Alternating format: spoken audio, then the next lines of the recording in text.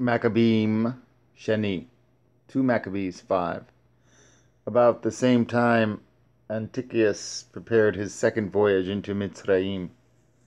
And then it happened that through all the city, for the space almost of 40 days, there were seen horsemen running in the air, in cloth of gold, and armed with lances like a band of soldiers, and troops of horsemen in array, encountering and running one against another, with shaking of shields and multitude of pikes, and drawing of swords, and casting of spears, and glittering of golden ornaments, and harness of all sorts. Wherefore every man prayed that that apparition might turn to good.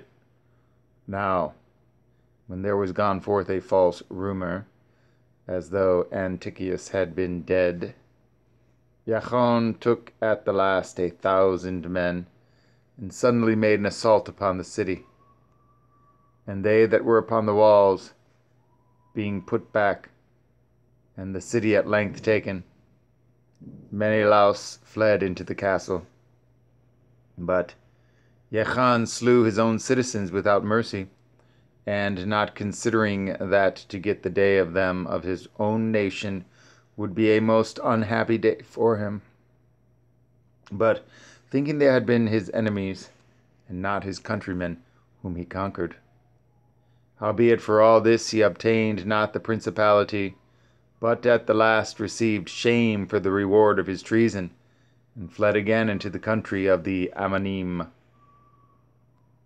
In the end thereof he had an unhappy return, being accused before Aretas, the king of the Aravim, fleeing from city to city, pursued of all men, hated as a forsaker of the Torah, and being had in abomination as an open enemy of his country and countrymen, he was cast out into Mitzrayim.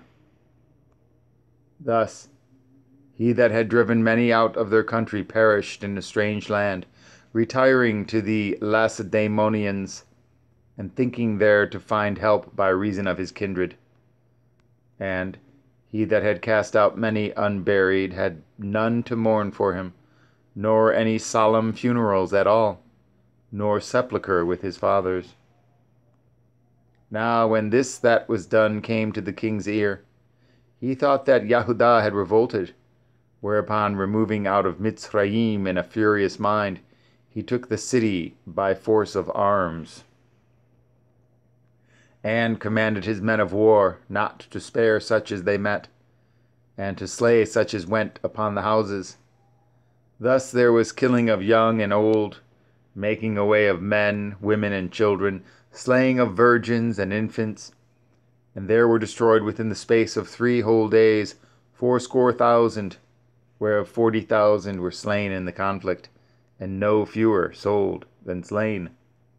Yet was he not content with this, but presumed to go into the most holy temple of all the world, Menelaus, that traitor to the Torah, and to his own country, being his guide. And, taking the holy vessels with polluted hands and with profane hands, pulling down the things that were dedicated by other kings to the augmentation and glory and honor of the place, he gave them away. And so haughty was Antiochus in mind, that he considered not that Yahuwah was angry for a while for the sins of them that dwelt in the city, and therefore his eye was not upon the place. For had they not been formerly wrapped in many sins, this man, as soon as he had come, had forthwith been scourged, and put back from his presumption, as Helodorus was, whom Seleucus the king sent to view the treasury. Nevertheless, Elohim did not choose the people for the place's sake, but the place for the people's sake. And therefore the place itself, that was partaker with them of the adversity that happened to the nation, did afterward communicate in the benefits sent from Yahweh. And as it was forsaken in the wrath of El Shaddai, so again the great Yahuwah being reconciled, it was set up with all glory. So when Antiochus had carried out of the temple 1,800 talents, he departed in all haste unto Antioch, weening in his pride to make the land navigable, and the sea passable by foot. Such was the haughtiness of his mind. And he left governors to vex the nation.